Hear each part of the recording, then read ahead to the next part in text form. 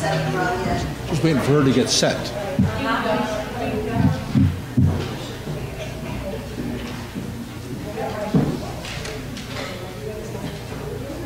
Is she set now? Are you ready?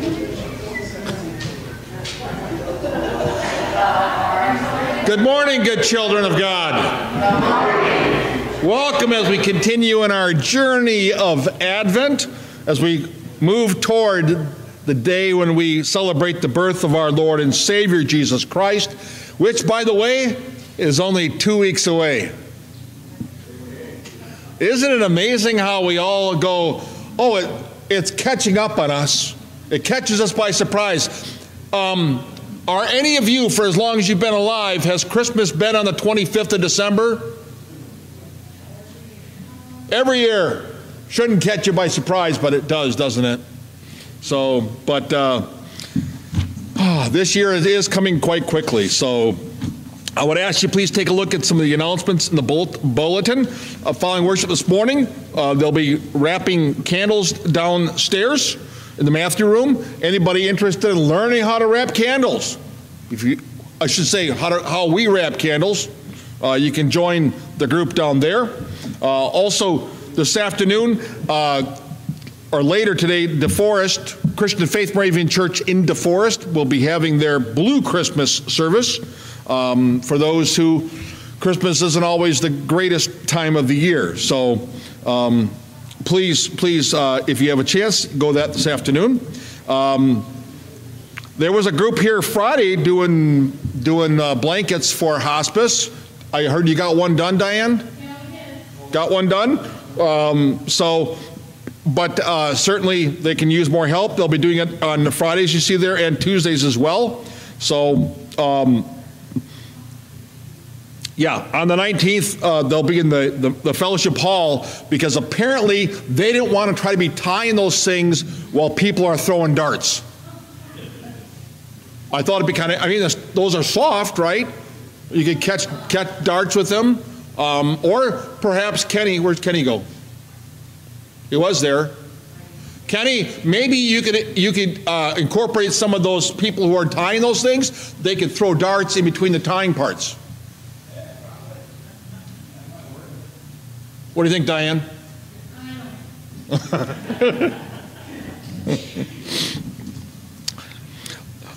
Tomorrow will be the last day to get some funds in to help out with Christmas hams. So anywhere from $10 to $12. The Stewardship Outreach has already purchased 1,000 hams, 100 hams to be distributed. So please help out with that. There are 2 bins, one by the bulletin board that is for personal care products as well as cleaning products for the food pantry, and there's a barrel that the fire department has for foodstuffs. So if you have anything, one of those, pick something if you're at the store, grab an extra thing and throw it in one of the bins when you come to church. They'll be picking up the personal supplies next week, and I believe the food barrel is the 20th, which is that week before Christmas. I'm not sure is that in here? Yes, the 20th. Are there any other announcements this morning?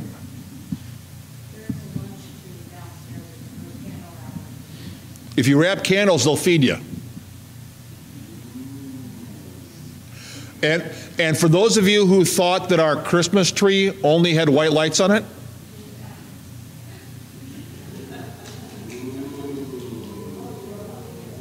the problem is going to be that my boys are sitting up here and they're going to get so enamored watching the lights in the tree, they won't be listening to me. Isn't that right, boys? Who said what?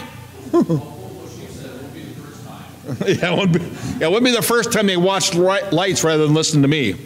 So, also, happy birthday, Joe. Joe Stokes' birthday today. And it just so happens she is the same age as Ada Gullickson in the back. Right, Ada? You and Joe are the same age? Stand up once so everybody knows who you are back there. There's Ada. Yay! You and Joe are the same age, right? Joe? What was that? Sure, okay.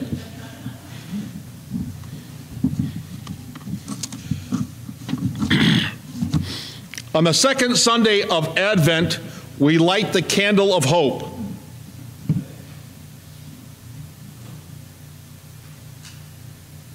We also light the candle of peace.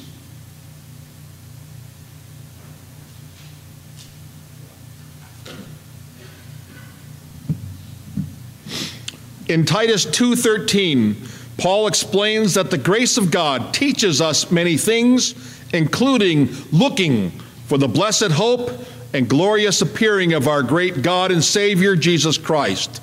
Looking, watching, understanding. This is what the wise men did. They saw the star and understood its meaning. 1 Peter 1:13 states, "Gird up the loins of your minds, be sober, and rest your hope fully upon the grace that is to be brought to you at the revelation of Jesus Christ." Watch what happens when the eyes become blind to the hope of the promise. Right up there, look! You're right, there is a new star. Where? Where? Up there! I don't see it. Have I taught you nothing? Look west from the North Star. What do you see? A bunch of little lights. But amid those little lights is one that's really bright and new. What is it?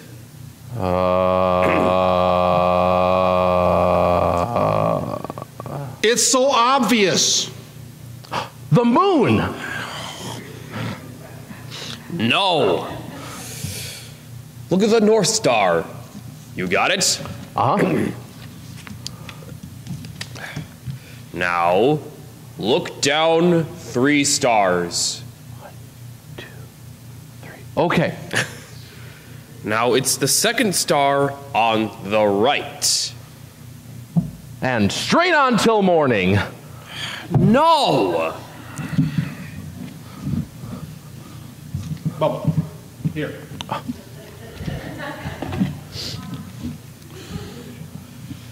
Maybe you could see it with those. Turn them around, would you please? All right.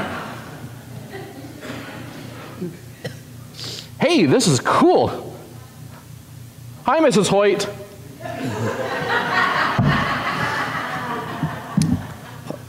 Up there. Look at the star in the sky. Oh. Now, Bubba, what does a new star signify? A crowded universe. It means a king or someone of great significance has been born. I wonder where it could be. Judging from the star's location, Israel maybe? That looks about right. A king destined for greatness. We should pay our respects. Are you suggesting a journey? Why not? We are wise men. It's our duty to officially honor the king. I can see it now. As we enter his court, they'll announce us as the Magi from the East, Abdullah, Li Cheng, and Bubba.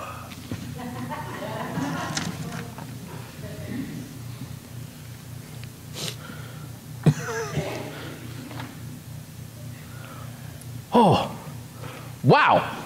Did you know this thing makes the moon look like it has zits all over his face?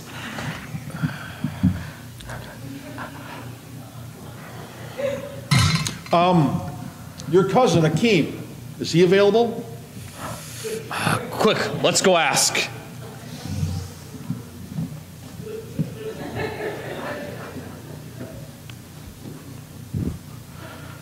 Yeah, you're right. I could see a lot with this.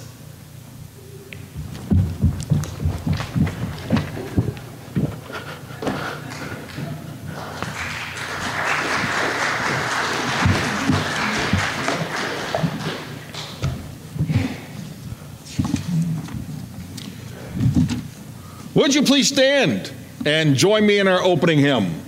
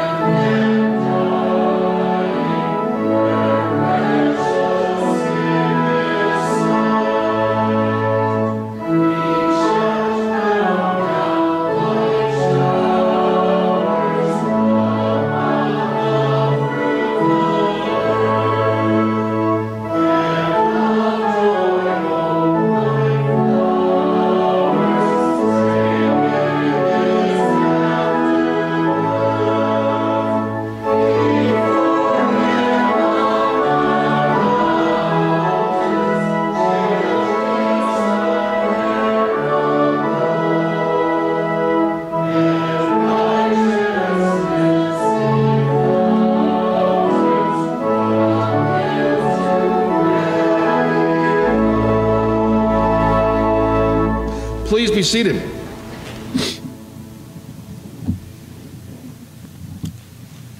Under our prayer concerns this morning,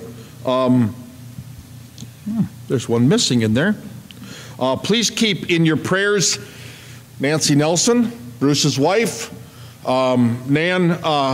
Bruce sent out a text that said for her 66th birthday, she's celebrated by getting pneumonia. She's been kind of wearing herself down a bit, has been for the last 3 years. A lot of work where she's at down in the hospital, but she's picked up pneumonia, so please keep them in your prayers. I assume she wants to get healed up well enough that I think they're traveling to Minnesota for Christmas this year, as Brian's wife is pregnant, again with their second child. So please keep them in your prayers as they deal with that. And of course through her other work. Dina continues to heal well. For those of you who see her, did you even bring a cane this morning? Oh, you did bring it, okay. She's been wandering around the house without a cane a lot of the time, but which is good for me, because I can get closer to her now. She doesn't have something to swing at me, but she's doing quite well. She had her staples out this past week, which was an interesting experience. I said, I got a pair of vice grips in the garage. She didn't think much of that at all. But they took her staples out, but she still has a little bit of pain, nerve pain down the lower part of her thigh. So does that still hurt that way? It's better. So she did say the pain was almost enough to make a preacher's wife swear. So, if I told you if there was enough to make a preacher swear, you'd go, yeah, we could see that. Her, not so much. But please keep, Kelly Green is doing well. Wayne Staff still awaiting a kidney, so please keep them in your prayers. Anna's still hobbling around with a boot. How much longer for you, Anna, with the boot? December 20th, hopefully after that. Dina did find out this week that she cannot go back to work until the 11th of January, which disappointed her. She hoped she could go back after the first of the year. But I can tell you right now, she's working very hard rehabbing because she'd like to go back to say Merry Christmas to her kids that she works with before Christmas. So is that correct, honey? Are there any other prayer concerns or joys this morning? How's she doing with her new heart?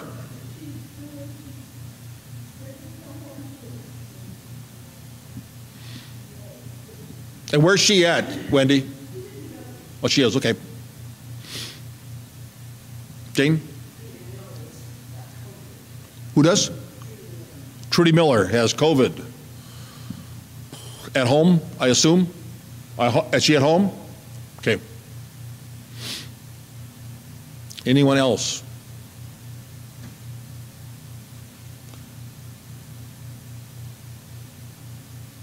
Oh, Don's having a knee replacement this week. What day is that, Don? Tuesday. Having a knee replaced this week. So, now you've had one replaced already, right? So this is the other one, and then you'll be the bionic man. Is that how that works? You'll walk in the church going, no, no, no, no, no, no, no, no, no, no, no, no, no. Yeah.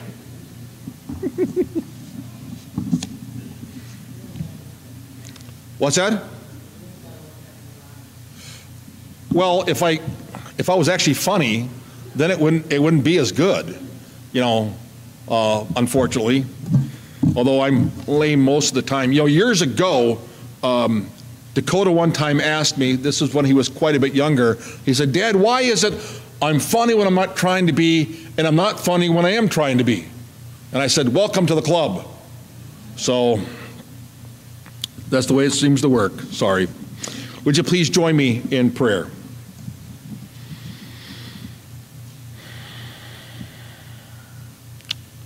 Lord, this day we all know of people, friends or family, who are in need of your healing touch.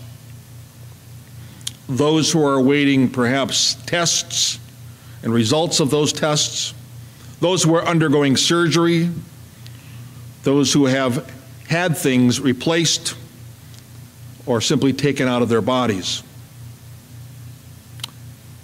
Our modern medicine is indeed a great gift from you, and yet there is so much more they do not understand. We thank you, Lord, during this season of Advent for the many variety of gifts you give to so many different people that can help these frail vessels our spirits have been placed into.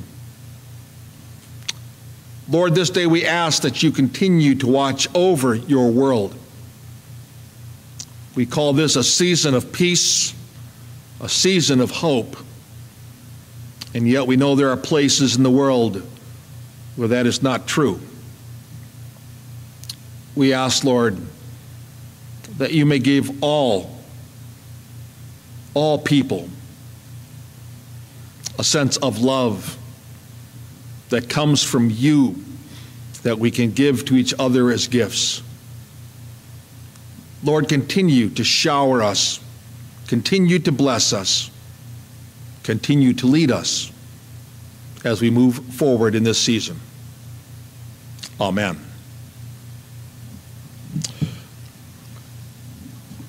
May we now bring our tithes and offerings to God.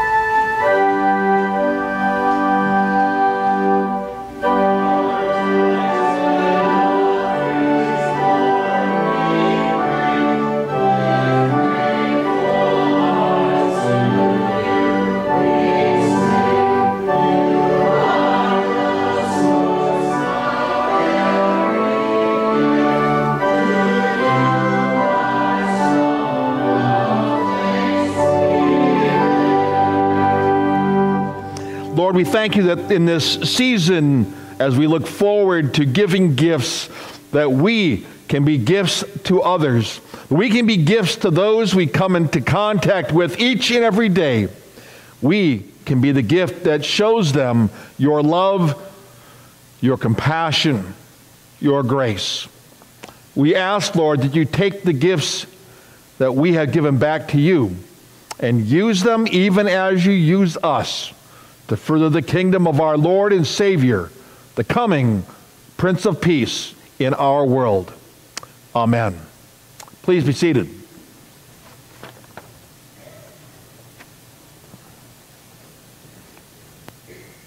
Who's reading today?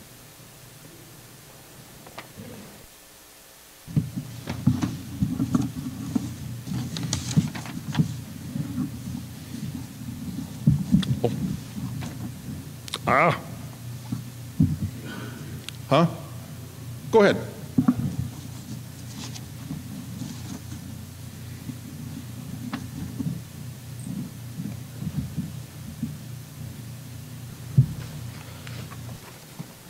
Morning. Bubba.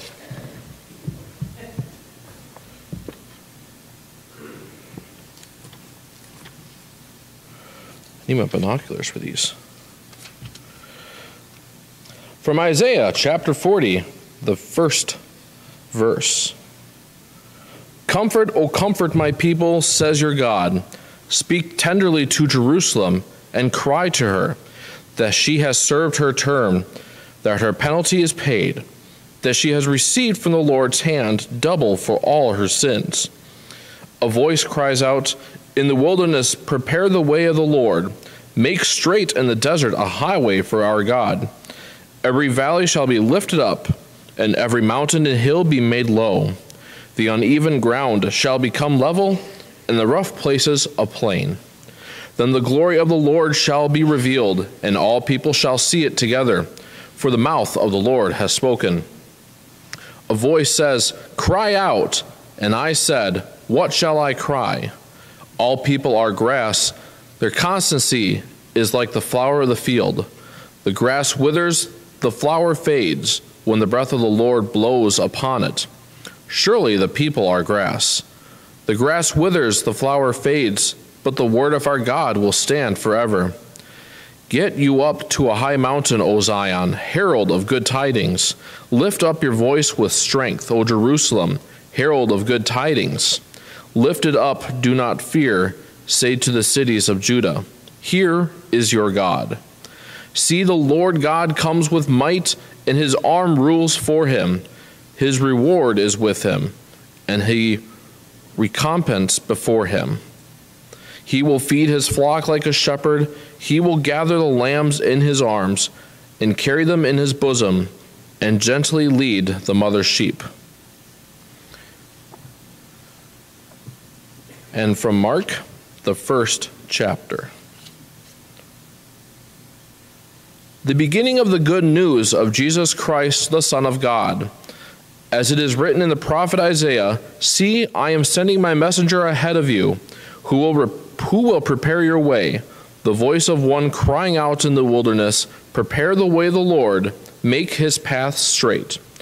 John the Baptizer appeared in the wilderness, proclaiming a baptism of repentance for the forgiveness of sins. And people from the whole Judean countryside and all the people of Jerusalem were going out to him and were baptized by him in the river Jordan, confessing their sins. Now John was clothed with camel's hair, with a leather belt around his waist, and he ate locusts and wild honey. He proclaimed, "The one who is more powerful than I is coming after me. I am not worthy to stoop down and untie the thong of his sandals. I have baptized you with water, but he will baptize you with the Holy Spirit."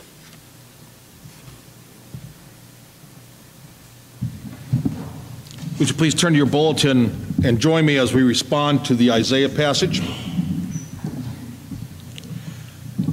Comfort my people, says the Lord. Speak unto them words of deliverance. Comfort my people, says the Lord. Speak unto them words of peace. Comfort my people, says the Lord. Speak unto them words of order. God will hallow the cause of the righteous. Comfort my people, says the Lord. Speak unto them words of assurance. God will raise the eyes of the hopeless. Comfort my people, says the Lord. Speak unto them words of blessing. Lord, give us faith and strength, the road to build, to see the promise of the day fulfilled, when war shall be no more and strife shall cease upon the highway of the Prince of Peace. Then faith and hope will shake hands, and love and justice will embrace. Amen. Any of you ever been stuck in traffic? Gridlock? When Dean and I would drive back and forth to seminary, oftentimes we would get stuck at times in, unfortunately in traffic. I remember one time especially, we were stuck at the Allegheny Tunnel on highway, which was interstate. It wasn't interstate then, it was the Pennsylvania Turnpike 9. And we were there long enough that we played about 4 games of cribbage. You talk about distracted driving now with phones. Back then, we played cribbage in the car, for crying out loud. One day I was coming back into Bethlehem on Highway 22 from Reading, where I was a student pastor, and there had been a crash or something, so traffic is all backed up. This would have been the late 80s. So I'm sitting there for like 3 hours. Can you imagine nowadays? I mean, back then, you had nothing to do. You didn't have a cell phone you could call anybody and say, "Honey, I'm going to be a little late." You couldn't play any games. You couldn't talk to anybody. You just had to sit there. How boring, huh? Well, gridlock, unfortunately, doesn't seem to go away, does it? Even when we moved to Minnesota and would come to the forest to visit Mom and Pop, it always seemed around Mauston, there were always construction going on. The interstate was always doing something. They were doing something there to build up the interstate or change it. By the way, anyone know why the interstate system was created in the first place? Or who had the idea for it? Thank you. Eisenhower. Some of you might remember him. He, during World War II, found the Autobahn in Germany to be a wonderful piece of work and thought this would work great in the United States. But originally, it was designed to be able to move troops from one place to another quickly, or to move people out of an area that would be under attack or be having problems. And of course, we know how well that works, right? If any of you have ever seen Florida interstate, when there's a hurricane coming, you know how well the interstate moves all those cars out in a timely manner, right? Did you know that today there's about, I think it's 16,000 miles of interstate highway in the United States? It's actually shrunk. Part of the reason it has shrunk is they've straightened parts of it out. We all know of roads that have been changed, right? They're changed for the betterment so that you can drive a little easier. You don't have to slow down so much, except for now they instituted those stupid roundabouts, right? You all love those, don't you?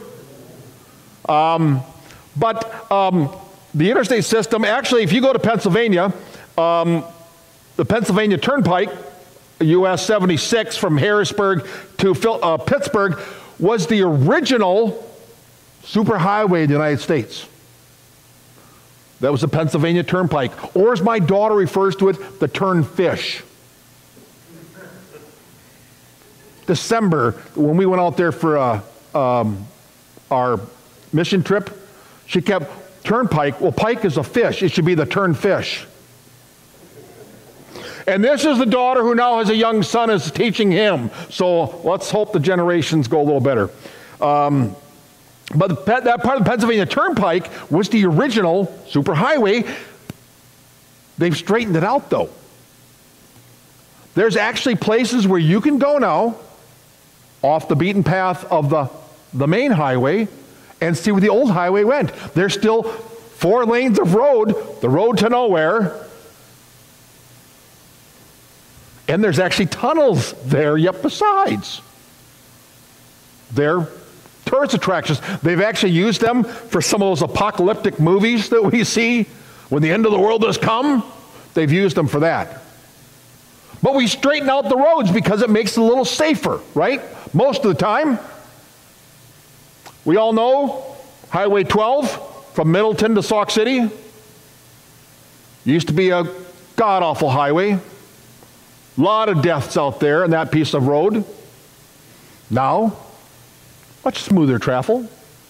Highway 29 up between Green Bay and Abbotsford was the same way. They straightened that out as well. Put nice 4 lanes in. One of the side effects, though, a lot of the small towns out along there are dying because nobody's driving through town anymore.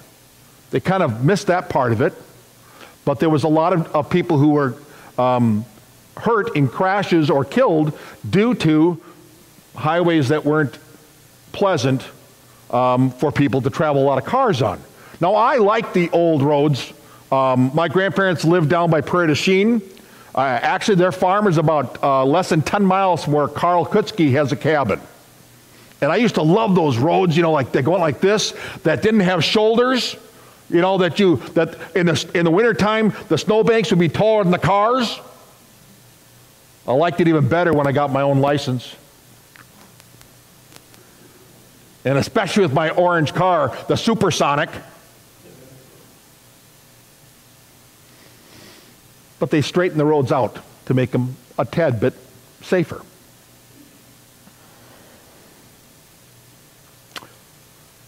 Now we build new roads, and engineers go and you go to Milwaukee, they're constantly building new intersections, widening out highways. Unfortunately, doing that, has it relieved gridlock at all? You know, a highway is much like a man's garage.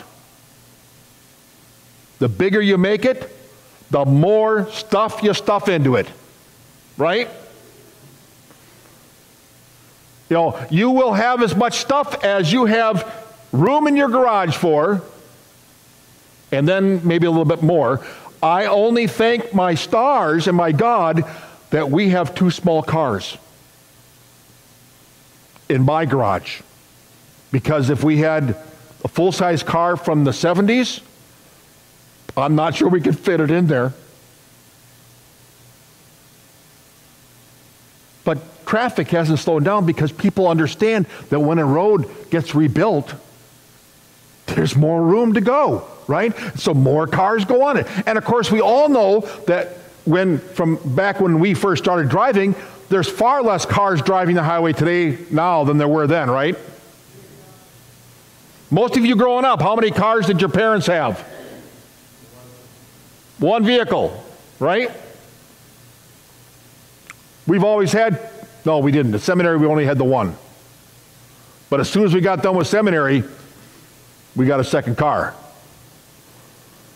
Fact is, at one point in Minnesota, I believe I had 8 vehicles on my roster. I asked my insurance agent if I could get a fleet rate. Because at that time, with the kids all being only 5.5 years apart, they're all getting their driver's license, and they're all going different directions. Derek and Dara were at school in Rochester. Dakota and December were still going to high school. So we were constantly getting cars. And of course, Dad, being the nice guy that he is, got a couple nice cars that unfortunately both got totaled within a span of about 6 weeks. Then I bought a $200 Dodge Spirit that if you pushed your foot on the passenger side of the floorboard, you'd start rubbing the front tire. They drove that for one winter. What? No, we only had it for one. We can discuss that later. What's your... But Isaiah's talking about a highway. The highway Isaiah talks about is not necessarily a super highway like we think in that terms, or even a highway that we think of, because generally speaking, when you build a highway, what do? You level things off, right? You make culverts, you put bridges over things. Back in Isaiah's time, people had to go by what the landscape gave them. They couldn't necessarily, now granted they may have built some bridges, but otherwise you weren't going to mow down a mountain. You weren't going to tunnel through a mountain. You were going to go up and over the mountain if that's the way you were going to walk.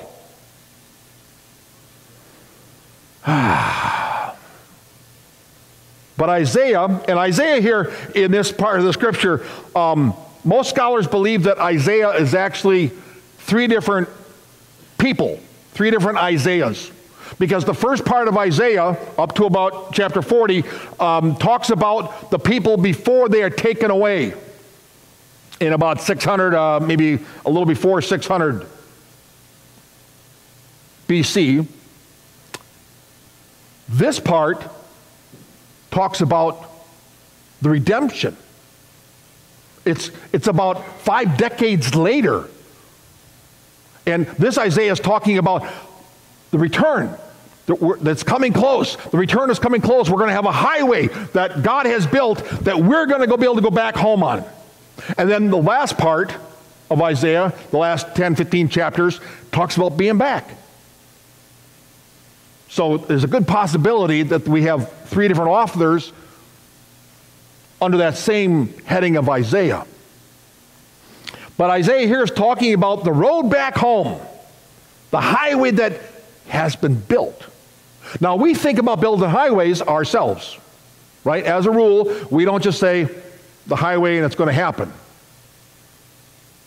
We forget that the highway Isaiah is talking about is the highway God has built.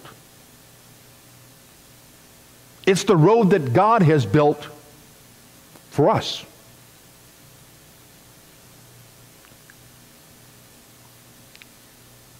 Question for you. Even though we rebuild highways,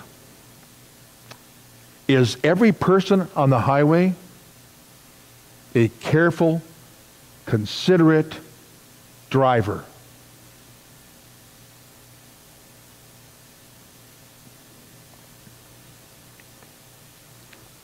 You can rebuild a highway, right? Can you change someone's driving habits?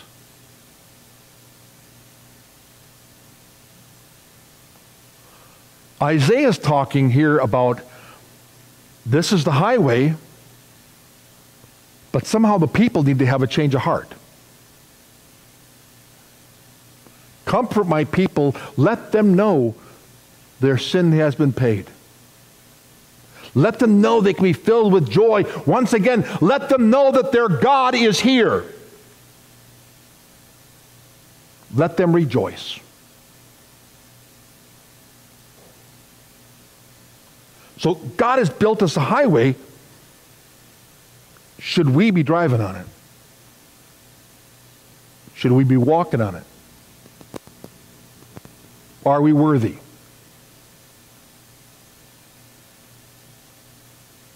That's a question we need to ask ourselves as we prepare ourselves for the coming of the Christ. Are we worthy to receive that? Are we worthy to receive the greatest gift that God has to give to us, the gift of salvation? Are we worthy? Is this highway built for us? Should we be on it, or should we be taking a pit stop once in a while and figure out what we're doing? The majority of us, let's face it, we kind of rush from place to place. Is there any of you who don't at some point wish you had less to do? Maybe I should turn that around. Is there any of you who wish you had more to do? I'm just not busy enough. I need more stuff to do. Anybody?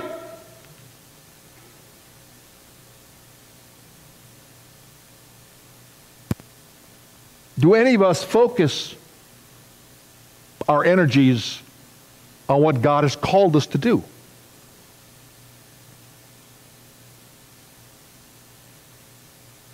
Is it just a sideline for us? Something we do when we have time? Do we have compassion on other people? Do we give them grace when it's convenient? Or all the time? Are we willing to speak of the love of our God when we feel comfortable doing it, or at all times? If we're out traveling on this road, are we willing to bring others with us? Or do we travel alone in the carpool lane?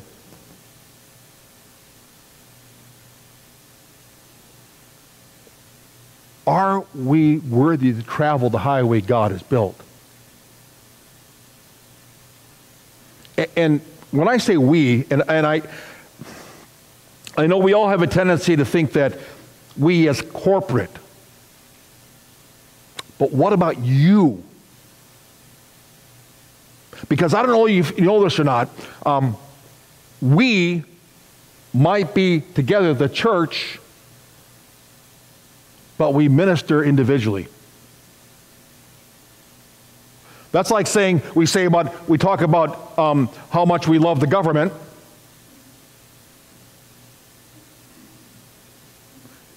What is the government? The government is not a building, is it? Is it just a place over there? That's government? It's people. Right? The church is not just a place, it is a people. Individually. We individually, do we deserve to be on that road? Do we continue to do enough? I shouldn't say do enough.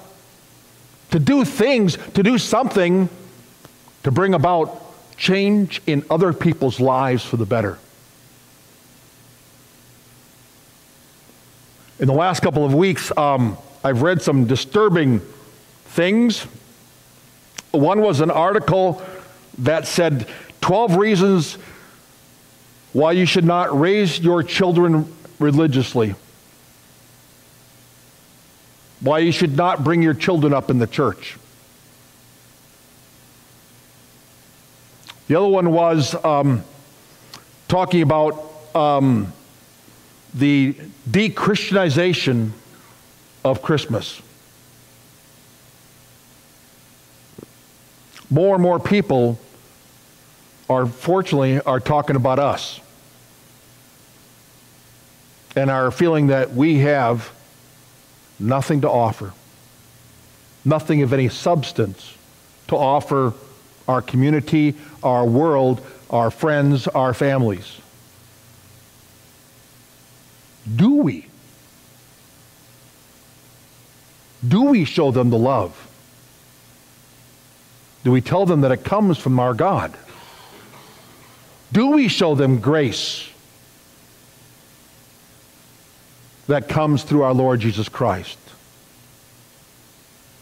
Do we show them that we have been empowered by the Holy Spirit to do things well beyond what we're capable of doing? Excuse me, do you? Do you have all of that?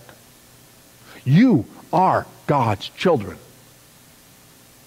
You are the beloved of God. You are the people empowered and gifted. Believe it or not, you don't have to stand up here to tell people about Jesus Christ. Fact is, studies will tell you, all of you can do it better than I can. Because you simply tell your story to people. You tell your story where you felt Christ moving in your life, where you felt God empowering you. Maybe even you tell your story about you remember Christmas Eve when you were a kid. Are there any of us who don't remember Christmas Eve holding those candles when we were younger that does not bring a smile back to our face? Or to watch our children or grandchildren? It isn't just a beautiful service. There's more to it than that. My friends, we are called to travel the highway. How we choose to travel that is up to us. Would you please join me in prayer?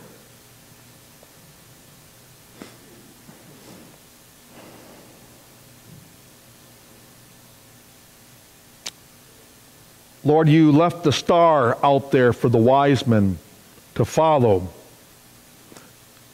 You didn't give them a lighted path, an easy highway.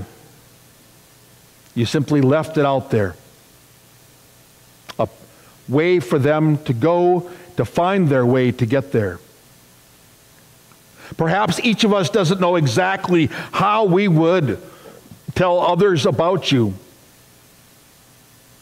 Perhaps we have trouble understanding ourselves, this faithfulness that we feel. It's okay. May we understand that you are simply with us each and every day. You wish, Lord, that none should be left behind. And so in this season of gifts, may we truly be gifts to those around us, to help them see the joy of being a follower of Jesus Christ. That it is not a burden, but a privilege to be a part of the body of Christ. That is something we do because we choose to do it, not because we must. Lord, bless us for the journey ahead. Empower us with gifts. Send us. Amen.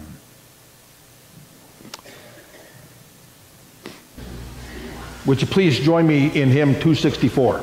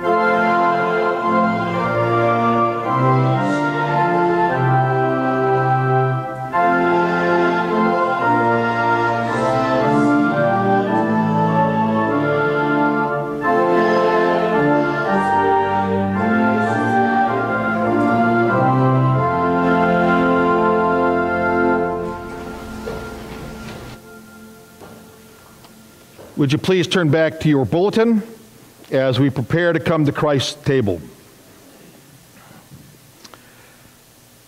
Jesus, Lamb of God, who takes away the sins of the world, have mercy on us. We have been lukewarm disciples, lacking the zeal of John the Baptist. Our voices could cry out in the wilderness, but are weak and half-hearted. We could proclaim the gospel, but shrug and stammer. We could clothe ourselves in humility and faith, but look for power and prestige. We could give you the glory, but puff ourselves with pride. Forgive us, O God. Transform us for authentic and wholehearted discipleship. Advent is a season of waiting, a waiting that is anything but passive.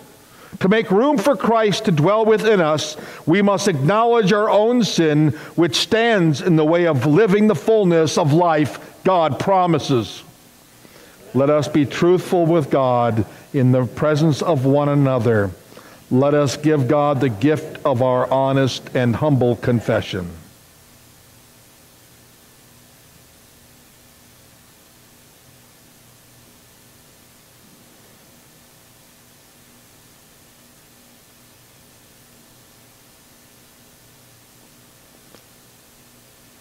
Comfort, O comfort my people, says our God. Speak tenderly to Jerusalem and cry to her that she has served her term, that her penalty is paid, that she has received from the Lord's hand double for all her sins. Friends, believe the good news. Amen. Grace, mercy, and peace from God our Father and from the Lord Jesus Christ be with you all. Amen. Thanks be to God.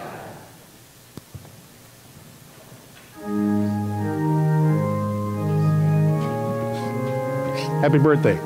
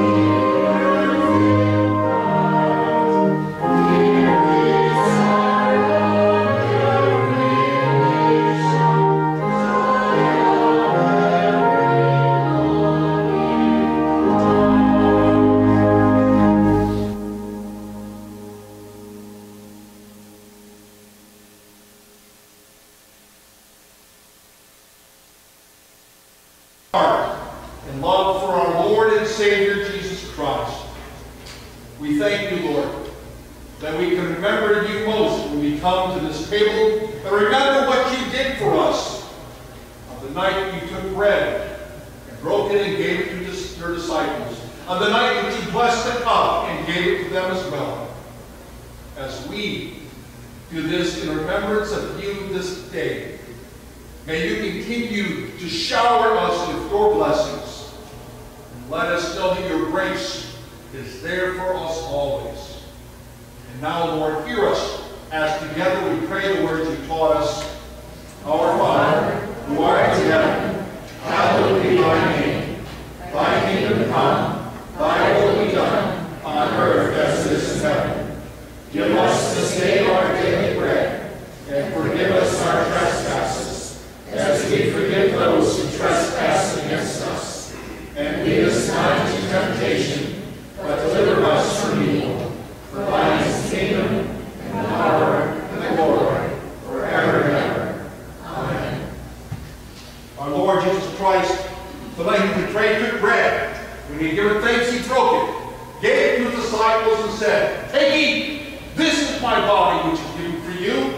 Do this in remembrance of me.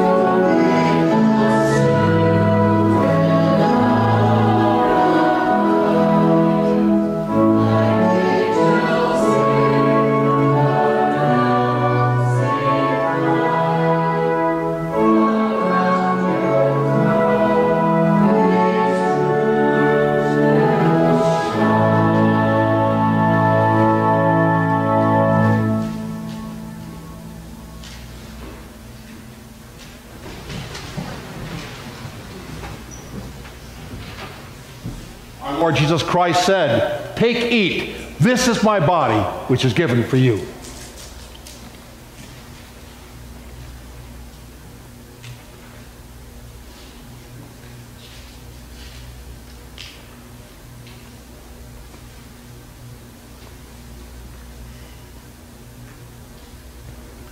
By your divine presence, by the holy sacraments, by all the merits of your life, sufferings, death, and resurrection,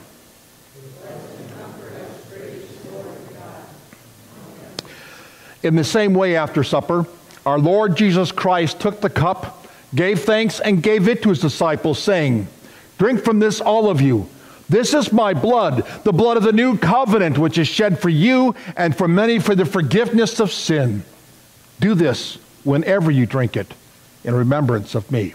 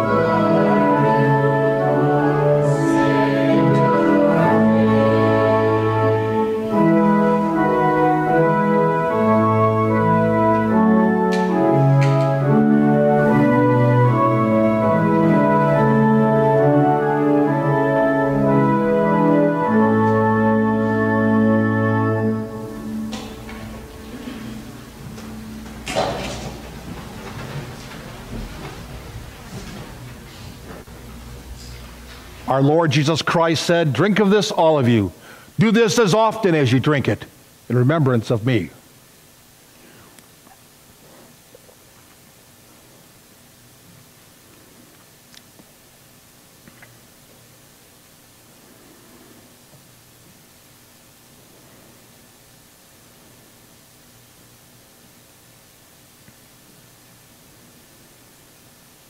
Christ, the Lamb of God, you take away the sin of the world. And now whenever you eat this bread or drink this cup, you proclaim the Lord's death.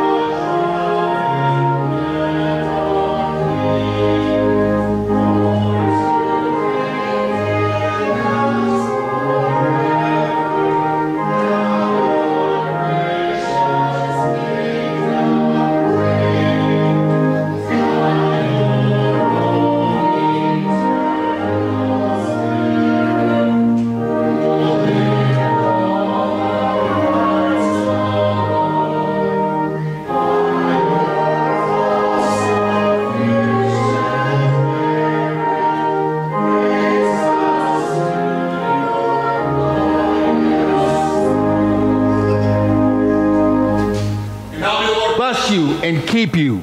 May the Lord make his face to shine upon you and be gracious unto you. May the Lord lift up his countenance upon you and give unto you his peace.